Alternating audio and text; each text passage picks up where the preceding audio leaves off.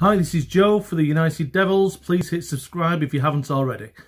Okay, thanks for watching our preview game for Luton Town versus Manchester United in the English Football League Carabao Cup. Now, before we do, we've got to do it. Saturday. Since Saturday's defeat against Crystal Palace, I've seen loads of people coming out saying, Ollie's done, Ollie's tactics are rubbish. Ollie chose the wrong side. Woodward's this, the Glaziers are that. Well, on those 2 points, I can't disagree, but people blaming Ollie for Saturday's result, and let me tell you, that's just so far from the truth that there's a fact that's missed in all of this.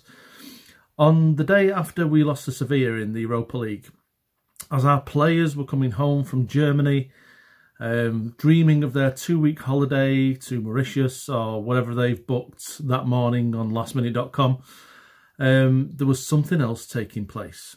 I don't know if you know what that is, but it's really important. It's the fact that Crystal Palace started their pre-season training. Okay? As our band of weathered and beaten heroes were going off to foreign climes, going to places like, south of France or wherever, Crystal Palace were starting their conditioning routines for the new season ahead. Okay? So, what this means is, no matter what tactics Ollie played on Saturday, whether we had Sancho McRonaldoson on the right wing, it wouldn't have mattered. We were not ready yet. We were just nowhere near them in terms of sharpness. We were second to every ball. We couldn't do the things we wanted to, like Pogba or Bruno in the middle. They just were not ready. And to be honest, guys, I expect this to happen for another couple of weeks. I expect the worst results for the next couple of weeks, because until we are on fighting terms, in terms of fitness and sharpness as to where the rest of the teams are, it might not go that well. So low expectations for a couple of weeks. And then after that, well, when we're up there with the rest, then I think we'll get the best out of this team as we would normally expect. No one played well. I thought that McTominay had a decent game, but I don't think anyone else came out of it with any real credit. Anyway, Luton Town. Okay, so drawn away against Luton Town at Kenilworth Road for the English Football League Cup. Luton promoted twice in 2 seasons, now in the Championship. I didn't even realise that. I thought there was still Division 2, League 2. Still playing at Kenilworth Road. But they have beaten Derby and Barnsley in the league, and also beaten Reading and Norwich City in the Cup in order to play against United. Their 2 biggest scorers last year were Collins and Cornick with 14 and 9 goals respectively. Their biggest assister, who was, I think, Isaiah or Izzy Brown, whichever you want to call him, was a loan signing from Chelsea, who's now gone to Sheffield Wednesday. They are one of only three teams in the Championship who are on full points for the 2 games that they've played. However, I don't really think this should cause a massive amount of problems. But here's the side I predict going from the back. It's got to be Henderson, I think, to start. I think it'd be a shock if it was De Gea or Garner, but I think it's going to be Henderson. It has to be. That's I think his competitive debut for United. Wan-Bissaka didn't play on Saturday, but I think he will tomorrow. He and Matic came back on the same day for training, which I think was last Monday. So I think Aaron Wan-Bissaka will start. I think he has to start. On left back, I think Williams will get his first start this year. This 2020-2021. At the back will be Maguire. I think Ollie's still wanting Maguire to kind of get past this whole Greek arrest, F off to the Greek civilization thing that he allegedly said. No, I'm not having that. I'm not having that. I'm not having that. He said that at all.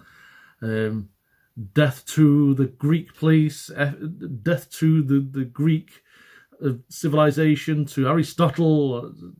I'm sorry, but no, in my opinion, it's ridiculous. I mean, why would someone in Greece go on record and say that he said these things? It's just outstanding to even think that.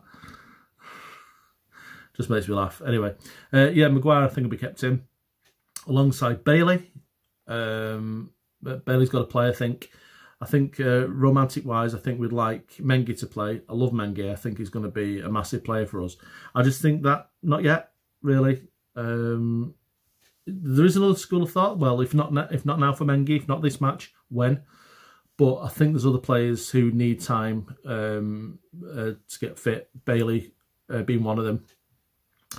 In midfield, I think it's going to be Fred instead of Matic, because I know that Fred and Matic came back on the same day, but I just think Matic probably isn't quite as ready yet, and I think Fred needs that, because I think we're going to rely on Fred a bit this year. In midfield, Van de Beek, not ideal throwing him in, a new signing at Kenilworth Road, but you know, I think he might want to be a leader out there alongside Lingard, despite possible links of him going to Tottenham. Will he? Won't he? I don't know. Will he be first choice there? Probably not. So he'll probably have to settle for what he gets at United, which is not much game time. I don't think that's a go with that. I don't think there's anything in it, but, you know, hey. Right wing, James again. I think, you know, shouldn't really say it and probably get criticised for doing so. I think that Championship is probably James's level. Don't shout. Up front, obviously I think it's going to be Ighalo. And I think next to Ighalo, I think it'll be Rashford, because I think so much matters as regards to Rashford about our team. When we think about our midfield three, I know probably people won't agree, reckoning that Pogba, Van de Beek and Bruno can't play together. I think they can. But when we're thinking about that, and we're thinking, well, what can they actually do? I mean, Bruno can find the little spaces. Van de Beek can as well, although him and Pogba are the same in that they can float balls over the wings. And we always imagine, don't we, kind of like the balls that Pogba plays over to Rashford. And I think Rashford needs to get back to what he did pre-lockdown, because if he can do that, then I think that's a massive thing. I mean, Martial is going to be Martial. Martial's just going to do his thing. But I think Rashford needs to really get back to what he was in order for our team to function as we know they can. And I think when that happens, then I think, and we get fit, I think things will very much change for United.